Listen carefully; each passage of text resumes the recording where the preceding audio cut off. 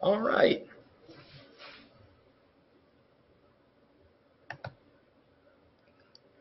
Good afternoon, everyone, and thanks for joining us today as we explore the good, the bad, and the ugly domestic and international freight market update. I want to give a special shout out to all of our customers and our audience today for making this seminar the most attended webinar we've hosted.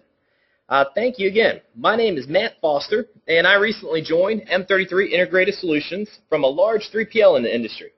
I bring with me a vast knowledge of the domestic and international transportation market with a passion of staying in tune with current regulations and economic trends. Today, we are going to be discussing many topics, and I encourage you to submit questions throughout the presentation, and I'll answer them at the end.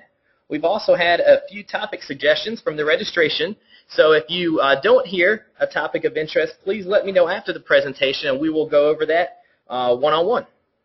My goal is to review current market conditions and future trends in all modes, such as truckload, LTL, air, rail, and ocean. We also will explore recent regulation changes that can impact your supply chain, such as the Highway Bill and CSA. I will then briefly touch on some international trade aspects, as that could be of interest to your business, such as protection from piracy and tax regulations. Finally, I will leave you with a few tips to manage through a tight capacity market. But before we begin, I would like to make this a very interactive seminar and ask everyone a poll question. What mode are you utilizing the most? Let's go ahead and spend just a couple seconds here and answer that question, and we'll review the results.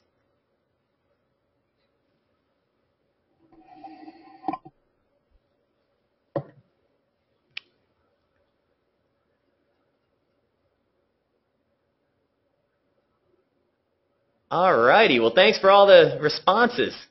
It looks like we have 54% of you using truckload the most, with a close LTL at 31%. Not much air intermodal, but we'll talk about that as possible modal conversions throughout the presentation. And then international at 15%. So that's good to hear. Thank you. Now let's continue on with trucking. Analysts are seeing a 5.6% increase in costs year over year and increased volumes of 3.5%. There are more than 26 million trucks on the road, and 1 in every 15 people working in the U.S. are employed by the transportation industry.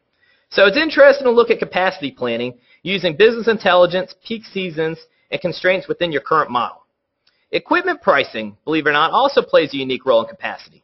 The average retail price of a 5-year-old truck in 2010 was $36,600. Last year it was $48,600, and this year they're going for $58,100. Let me ask you, when was the last time your car appreciated in value? Capacity in the over-the-road sector is in a tenuous equilibrium. Therefore, the railroad industry invested billions of dollars to have the capacity to pick up the slack as the recovery gains momentum. Truckload capacity, though, has increased 21% over last year. Rates will continue to rise in 2012 and 2013, and we could have even a repeat of 2004 and 2014. I wanted to share this market demand index to indicate that the MDI has increased 11% since the beginning of the year. And as you can see below, a demand over 7.0 on this chart favors carriers. Now there's that famous slogan, I'm sure you've seen it on the highway, trucks bring it. Over 90% of our consumables are delivered via truck at some point during transit. Alright, so who has turned down business in the last year? Well, LTL companies. They are purposely cutting capacity year over year, refusing lower price freight to improve margins. Their goal is to improve profitability over market share. The LTL market is a $27.5 billion business, with FedEx holding the largest share at $4.4 billion. Volumes are up 24% over 2010 because people are shipping less quantities as truckload or mode conversions. The rates are continuing its upward trend. I love LTL, though, for their live updates. It allows us to be proactive, and we can rescue shipments when they're delayed. Technology takes out a cost driver and creates efficiencies within your organization using a TMS to auto-rate and tender shipments. Claims. It's very important to know your contracted limitations of liability. It varies with each carrier. I suggest that you negotiate for around $25 a pound for cargo insurance with LTL carriers. Now, one of my favorite things to talk about is the biggest secret in the industry. Getting an FAK, or more so, an item 171, which is the bump rule. My first recommendation is the FAK, though. It stands for freight of all kinds. It allows multiple freight classes within a range to ship at the same class. It facilitates easier pricing and billing communication between the shipper and the carrier. Negotiating FAKs are a huge advantage in securing the lowest rates for customers. Now, bumping. This is pretty neat because it's the declaration on the original bill of lading of an artificially higher weight for the purpose of causing a higher density that allows your shipment to be bumped to a lower class rating. Now, it can only be applied, though, to commodities with classes based on density, and then those that is made reference to item 171 and the NMFC guide. So if you have any other questions on how to calculate that, I'd be happy to help you out with that. We have another poll question. This is going to be related to air freight. What costs more to ship? A pound of gold, a pound of feathers, or this is a trick question. A pound's a pound, so they're equal. Go ahead and spend a couple seconds right now answering that, and I will let you know the results.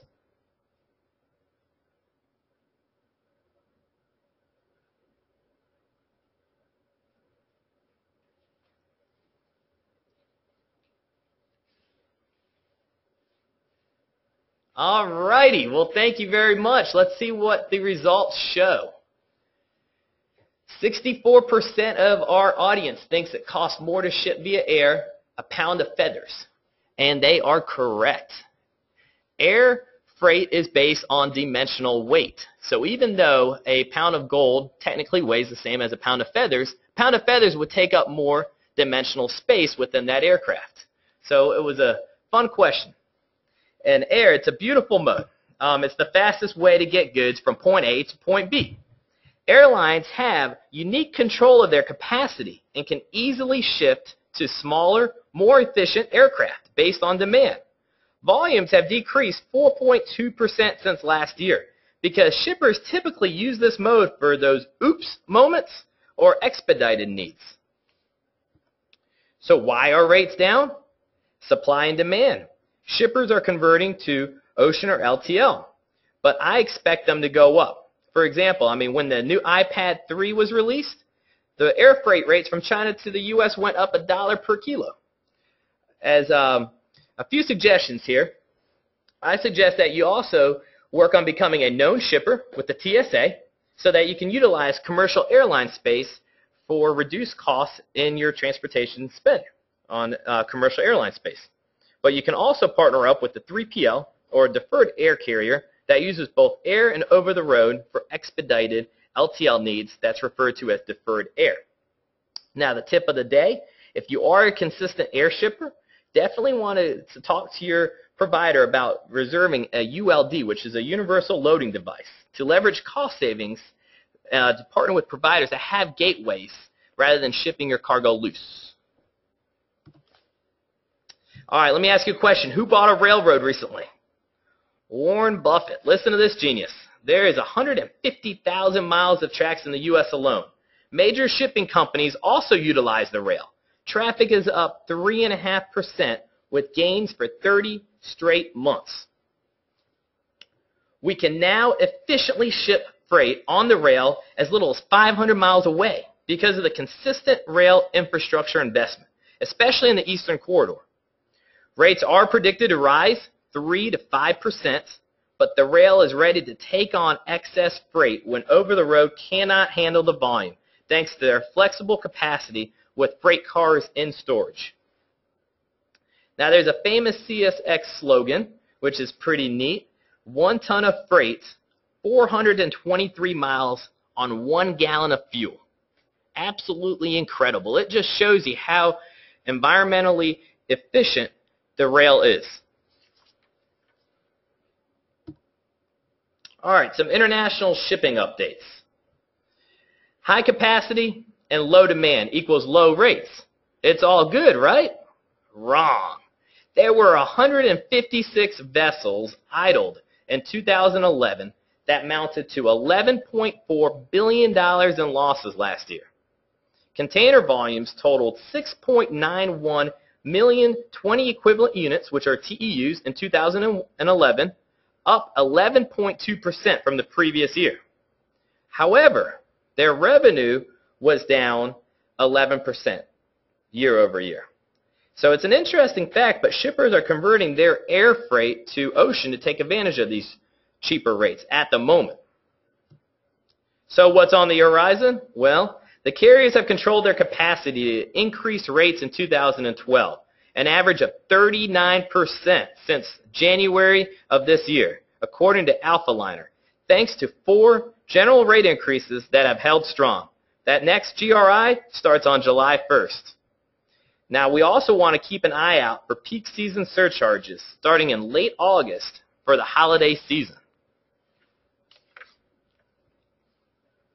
All right, CSA. We've been hearing about it since, well, it was called CSA 2010. It's an FMCSA initiative to improve safety performance of motor carriers and drivers so there are fewer fatalities, crashes, and injuries. Now, I expect some rulemaking to happen in February or March 2013 on this, with a final rule in another 12 to 14 months. The CSA will measure the safety performance of carriers in a whole new way. Carriers will receive a monthly score in the 8 basics criteria. For the first time, the carrier score will be directly impacted by the actions of the individual drivers. Carriers will know their score and be ranked against their peers. There will be levels of intervention ranging from a warning letter to an investigation to out of service. Now, the old system only used 4 categories, assessing only violations from roadside inspections. They're graded as unsatisfactory, conditional, or satisfactory. Now, the new criteria is going to be unfit, marginal, or no known safety deficiencies. So, what kind of effect is CSA going to have? It's highly skeptical at the moment, but trucking companies have already begun preparing. They have terminated drivers whose records would be impacting their score, thus reducing driver supply. Insurance premiums are going up. Their cost of operations are going up with driver pay increases, and especially with the equipment on the road having more expense to keep them up. Now, what does the CSA mean to you? Well, transportation rates could rise. Shippers, they must conduct checks of their carrier's safety rating and have an effective process for monitoring the carrier safety's performance. All righty, the Senate Highway Bill. Congress faces a Saturday deadline, you guys, to issue either a short-term extension or a multi-year bill. Today being Wednesday, I don't think they're going to have a bill in place yet. I expect them to have a 10th extension in place. But if they let this expire, the government can no longer collect gas taxes. So I don't see that happening. But the standoff is based on the differing views about the overall expense of the bill and how to pay for it. The bill funds transportation projects and also includes transportation policies. So the 4 things we're going to be watching is how many years of spending the bill authorizes, how much money, where is that money going to come from, and some of the policy issues. So let me point out some of those issues related to our freight industry. Electric onboard recorders. The goal of those is for compliance of the new hours of service regulation. However, owner-operators oppose this for privacy concerns as it tracks where they drive. Another interesting thing you need to keep an eye out for is the driver detention rulemaking. Beginning next year, there will be rulemaking to discuss setting a max detention time, and after that, assess detention rates on a national level.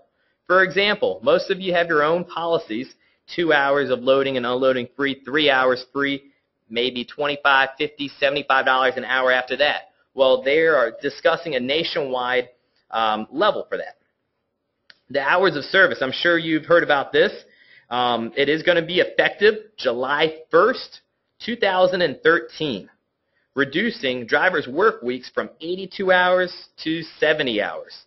Now, this could result in slower transit times due to the less productivity and also reduced capacity, as freight's going to be on the trucks even longer. Now, there's another good regulation in place, which is called the Smart Port Act. The Customs Border Patrol is currently 100% scanning all ocean containers coming into our country.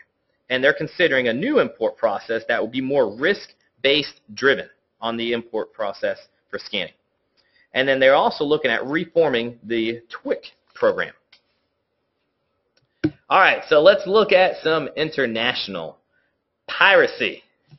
Piracy in Somalia is a booming business. There were 439 incidents of piracy worldwide in 2010, with 239 of them off the Somalia coast. In 2011, they took $160 million in ransom payments and killed 35 hostages. The average length of captivity is 8 months. So, ship owners have increased their use of private armed security forces that have prevented already 43% of attempted hijackings.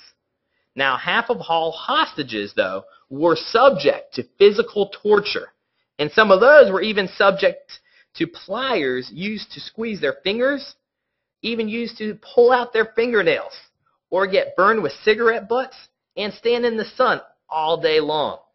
With so much money at stake, piracy is expected to continue to increase. The Generalized System of Preference. It is a program designed to promote economic growth in the developing world by providing preferential duty-free entry for up to 4,800 products from 129 countries. The President signed legislation to reauthorize the GSP program through July 31st, 2013.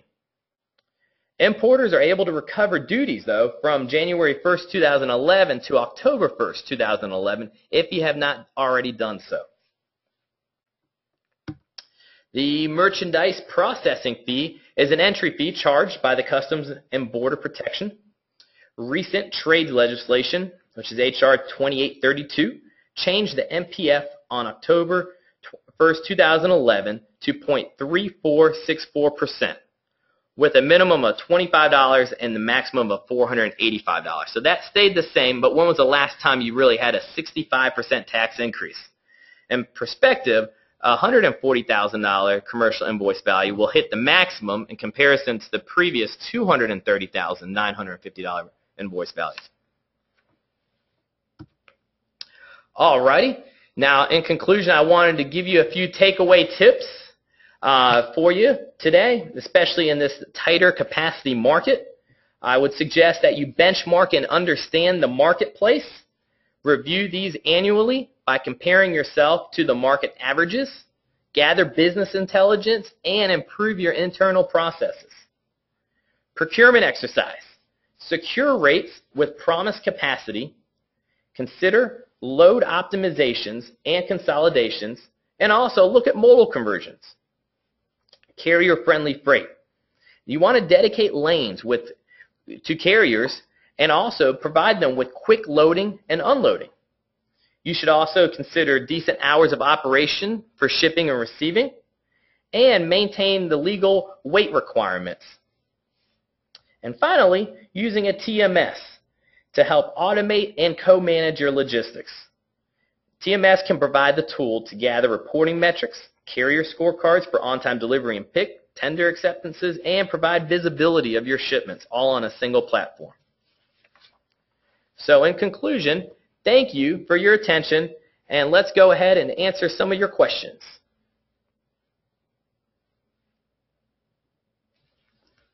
Alrighty, looks like we do have a question here about hours of service.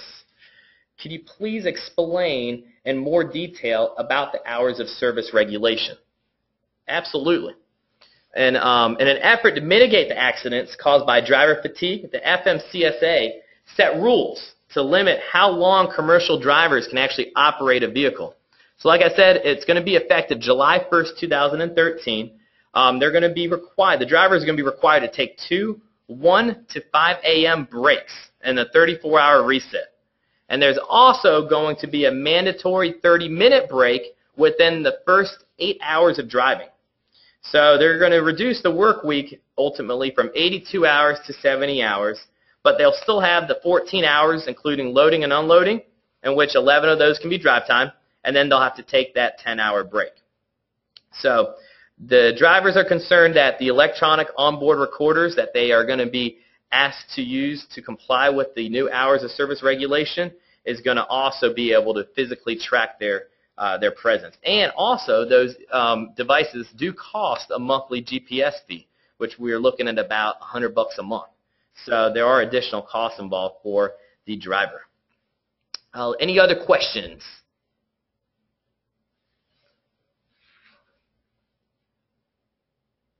Alrighty, we do have a question here.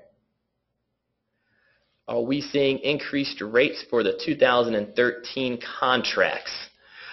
Depends on the mode. We are seeing slight increases for the over-the-road segment. We're thinking it's going to maintain about 3 to 5%.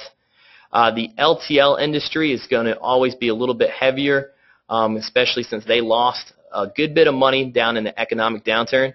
So we will see increased rates for 2013 continue with the LTL market. Don't know if it will continue to be as high as 6.9%, but it will be pretty darn close to that. The international rates are definitely going up. Already, we can see a 39% increase since the beginning of this year. And so those are going to continue to rise so that those losses that they surmounted in 2011 can be recovered. Air freight, I also see that going up as well. Gas has helped keep that low, which is nice, but they're going to continue to see an increase in economic activity. So I feel like 2013 is going to be a slow and steady year for our transportation costs to go up a little bit. I feel like 2014, you guys, is going to be just like 2004, where it's going to be a little bit tougher. And so so be prepared, build those relationships with your carriers today, and make sure that you do have a procurement exercise every year. All right. We do have another question. With truck capacity being so tight, what is M33 doing to make sure loads are covered? Well, what's nice is M33 has a large resource of carriers in their network. They do have a brokerage division known as TransSource to support capacity when needed. And so I feel confident in saying that M33 will make sure there are going to be trucks out there. I don't know about the cost, especially as it gets tighter and tighter in 2013, 2014, but we can definitely make sure that loads are going to be covered. And if we have to consider modal conversions, that's what we will bring to our customers. We will propose, hey, we might want to consider putting this shipment on the rail, or can we go ahead and piece this into different multiple LTL shipments? So that is another solution that we can provide. And so I think just having that kind of business intelligence, knowing where the marketplace is going, and having the security with those carriers, that relationship, we should be well protected in the future moving forward. Any other questions?